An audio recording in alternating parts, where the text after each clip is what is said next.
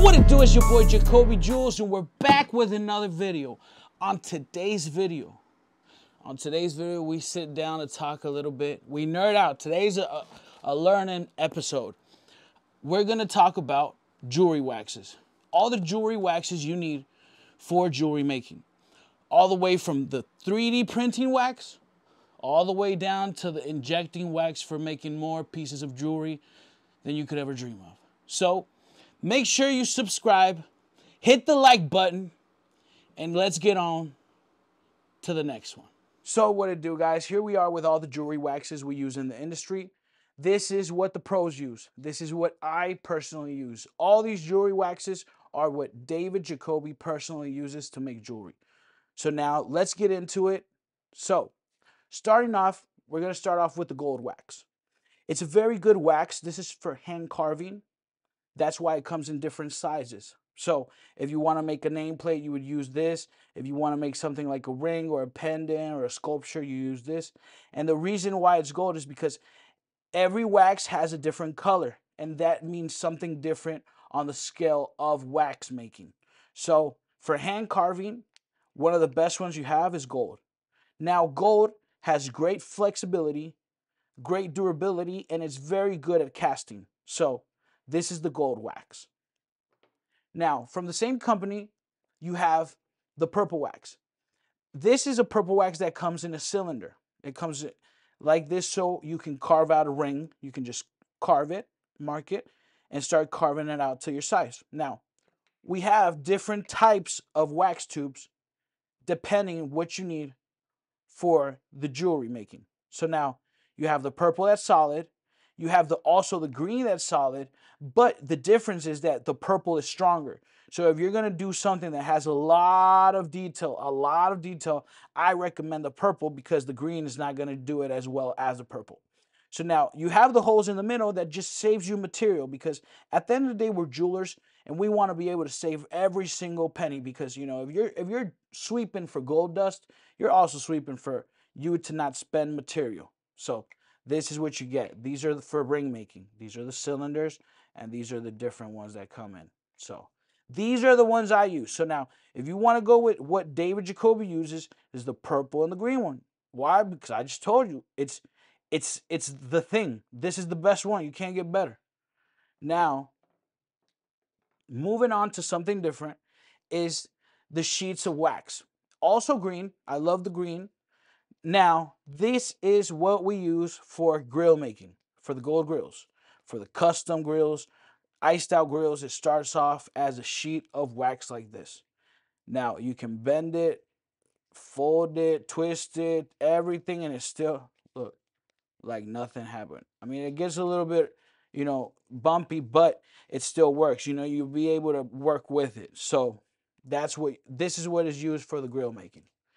Now moving on to a different type of wax, still from hand carvability, but it's the blue wax.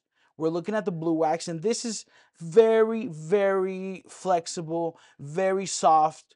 I would not recommend this wax if you are first starting off in the jewelry, just because it's going to break. And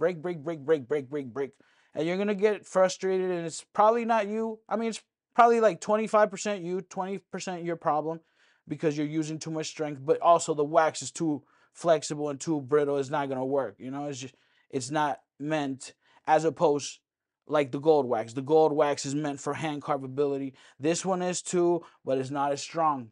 It's not like the gold or the purple or the green. So, and the scale of waxes is the softest one. So just so y'all know, the blue one is the softest. Now, moving on to the CNC machine, the big block. I know people are like, what is that big block? So this is a big block of wax. This is the green wax, and this is what they use for the CNC machine making. So they connect it to the machine, and they go ahead and start.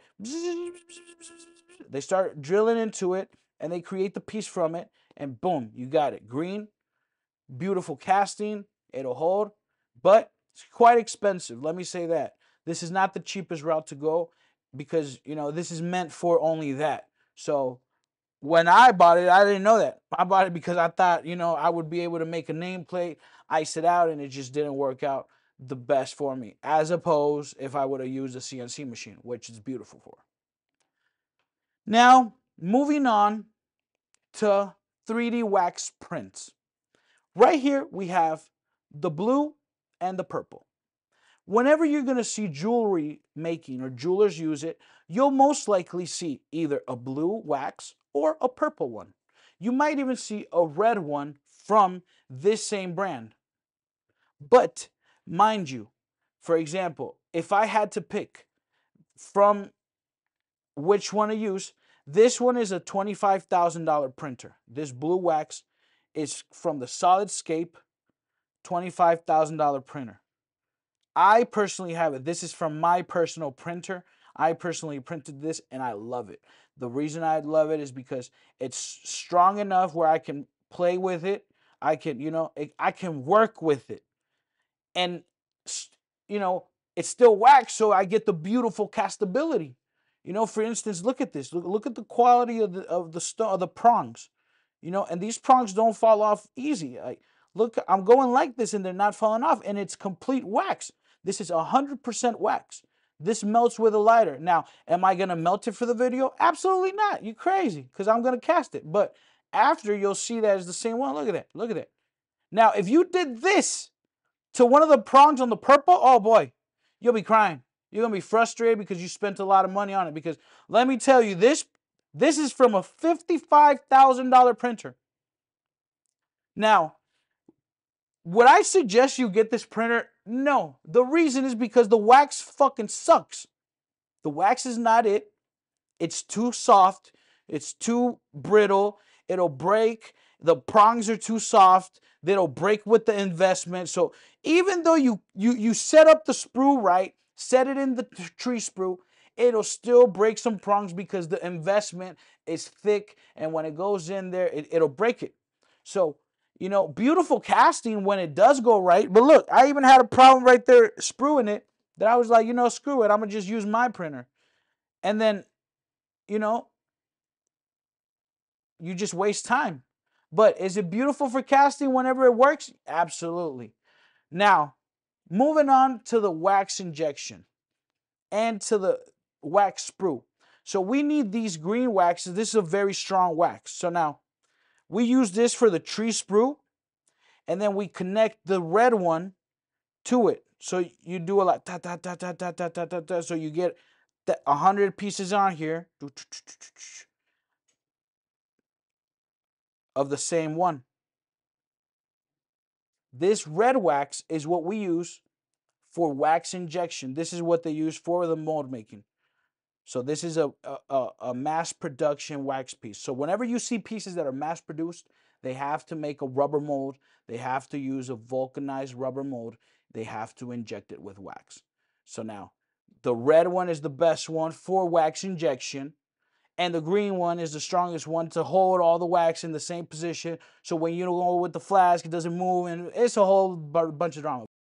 And there you got it, guys. That's all the jewelry waxes the pros use. That's what I use. That's what the secret sauce is from Jacoby Jewels. Now, I'm about to give news of the next step, the next project, the next thing I'm doing. So, we're going to start doing online classes. So, you're going to be able to do and learn jewelry making from the comfortability of your home. So, just like Gusteau from Ratatouille said, anyone can be a jeweler, but only the fearless can be great. So make sure you subscribe, and next to the video, like, subscribe, hit it. Let's go. Thank you so much. On to the next one.